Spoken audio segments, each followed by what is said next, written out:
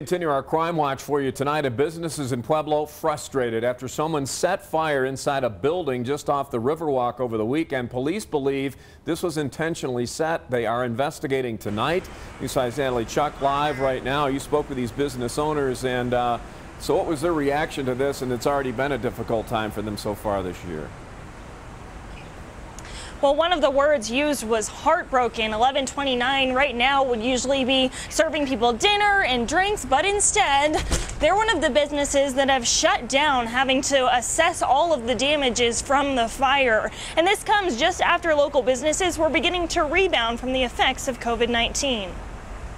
So sad. I mean, it's just been the last couple of weeks that we got all of our staff back, getting some hours again. It wasn't long ago that 1129 Spirits and Eatery was celebrating as one of the first restaurants in Pueblo to become 5-star certified. We were really excited to get everyone back and going after going through all these obstacles through the pandemic, and now with this happening, it's just one more thing. Now, after a fire broke out in the building and sprinklers flooded the restaurant, bar manager Kayla Perry and the rest of the staff are faced with yet another challenge. There is water everywhere, all the tables, all of our liquor bottles, all the kitchen, the walls are completely soaked. The Pueblo Police Department believes the fire was intentionally set in another office space. But the real victims are business owners like Rebecca Vandover. I got a call from the police around 1:20 in the morning. There was a fire, they were cleaning up flooding, and to come see if my equipment was still salvageable and if everything was working. Moving home to Pueblo from New York during the pandemic, Vandover's business, Energiro Studio,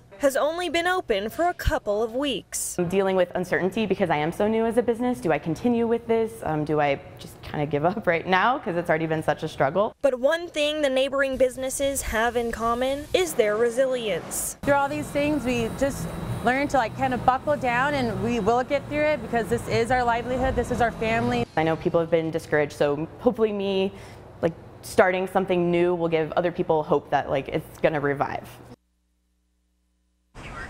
And the Pueblo Police Department says they still don't have security footage from the night of the fire, so they don't have any suspects. But if you have any tips, they said they would love to hear from you. We'll have more information about this investigation and how you can help these businesses over on our website, KOAA.com.